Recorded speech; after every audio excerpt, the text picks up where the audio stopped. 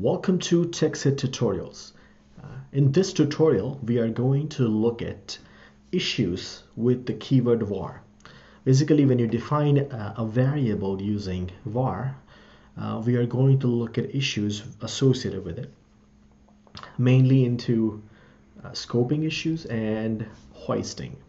And we are going to look at some solutions. Now, keyword var has been there ever since JavaScript was created back in 1997-98. When the JavaScript was created, it wasn't a very serious language. It was just a simple scripting language that nobody had imagined would become this dominant. So it was designed a bit hastily, and the remnants of some of the mistakes that were made back then still exist in var. So we are going to look at them. One of the biggest mistakes JavaScript has with var is when you define a variable using keyword var, that variable gets what is it called function scope. Function scope, what it really means. It means when I define a function and a variable that is defined within the boundary of this function, it's available throughout the function. So let's say I have this function x, and I am going to define a variable y using keyword var. It's equal to, let's say, 1 here. So this y is actually accessible throughout this function. So this is the area where it's accessible. So if I put console log here to see if I can access it, if I run this, I would get 1, which means it's accessible. Now if I take this console log from here and put it outside this function, let me clear it, and if I run this, I would get an error, says y is not defined. So basically it doesn't respect any of the boundaries, but it respects function boundaries.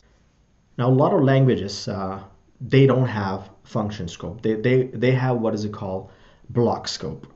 And what block scope is that any block that is basically open body between open curly bracket and closed curly bracket. It could be an if statement. So if I have if,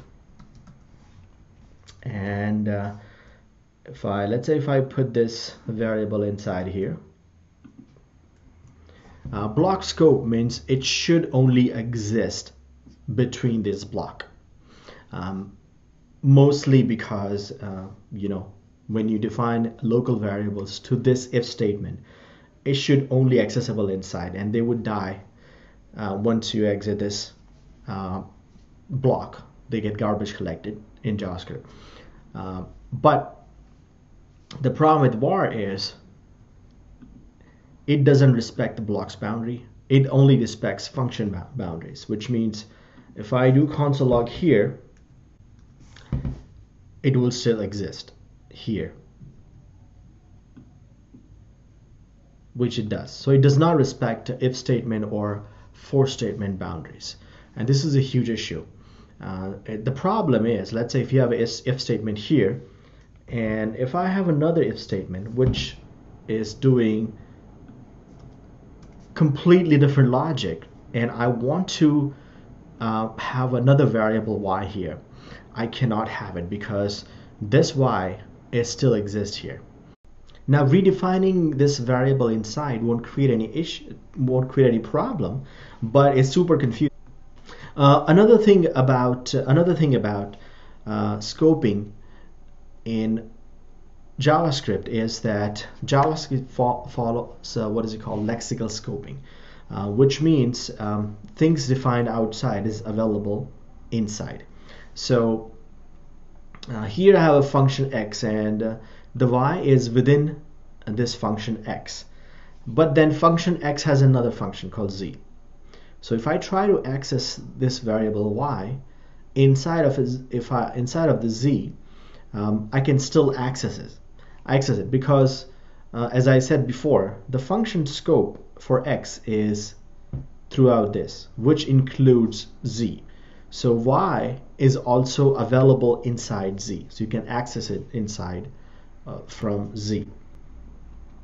So let's say if I run this, I'll get 1.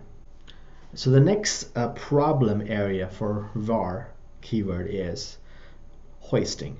Hoisting is, in English language, means lift something up or raise something. So what does variable has to do with raising something up? Let's look at it. So we looked at that the variable that is defined inside a function is available throughout the function. However, if you look at this, I have defined this variable at this point here. So, but what if I put this console log before the definition of y? What do I get? So if I run this, I get undefined, which means it is still accessible. I haven't given it a value. It did not give me an error. So for example, let's say there is no variable z here, right? If I do z, it would give me an error, so z is not defined. So it's not giving me this error saying y is not defined. If I console log here, it simply gives me undefined. Means I have defined the variable, but I haven't assigned any value to it, which is correct. So that's what the hoisting really means. What it does is whenever you define a variable within the body of a function, the value is available, value 1 is available from that point to the end of the function. But before this variable, it gives you y equal to undefined. So what it essentially does is var y, this means y is undefined, and at this point here it would give it a value. So y is actually the definition of y was hoisted to the top, even though it was defined here. As a programmer, you're not expecting this, and when you get this, you are very surprised, and sometimes you don't know why things are happening the way it is. So one way to do it is when you want to do something like this, don't do it. Always define all the variables at the top of the function. Even if you're using somewhere inside, do this and do this when you want to give it a value. So I usually, when I'm using var, I hoist all the variable manually instead of JavaScript doing it, so that actually I know what's going on. This is also another confusing interview question.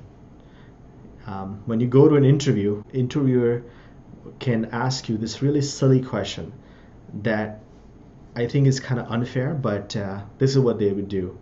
They would say var equal to 1, and they would give another definition of y here somewhere, say var y equal to 2 or something, and then they would put a console log here,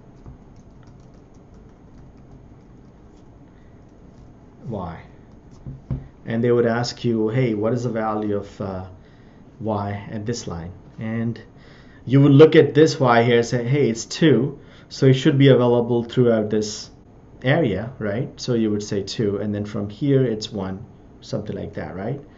But the answer is this should give you undefined. So if I run this, it should give you undefined.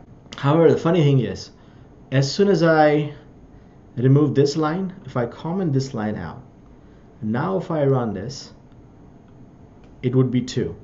And so be careful when you go to a JavaScript interview, you might get this.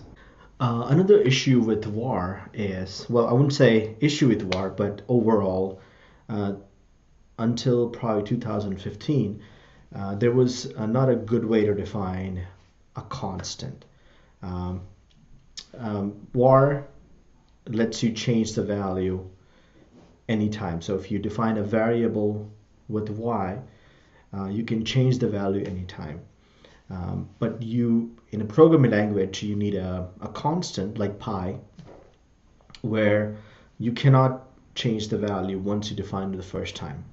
So if you want to define a constant in ES5 or older version of JavaScript, you would have to do something like this. You have to say object.define property, and then you have to define a variable name here, which is pi, and you need to give it a value. Now, once you give this value will stay with it, because you would say writable equal to false, which means you cannot rewrite the value.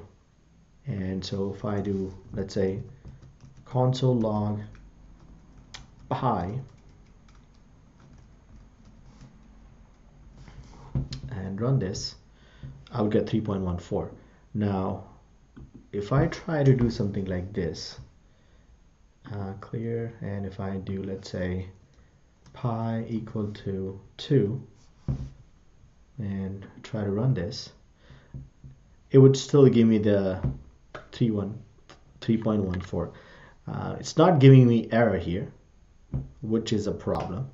So to solve all these problems with var, JavaScript introduced two new keywords. One is let, which will be similar to var, but since var is a function scope, let has what is called block scope.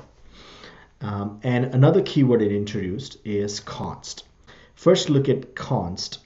So remember how we defined pi here using define property. Instead, now I can do const pi equal to 3.14, and if I run this, I would get 3.14. If I try to reassign the value here, let's say 2, it would give me an error saying assignment to constant variable. Now let's look at the keyword let, which solves the two issues. It gives you the block scope, and it doesn't do hoisting. So here I have this function x. Inside I'm going to have a block, which could be any block. I'm just going to put an if statement, and I'm just going to have a variable y defined using keyword let equal to 1. And now if I try to access this variable outside this block, it won't be available. Remember, before using var, it was available. Now it says y is not defined. Also, another thing is, if I try to do it before the assignment of it, it would also give you y is not defined. So that's all, folks. I hope you learned something, and if you did, please subscribe, give a comment, and like the video. Thank you.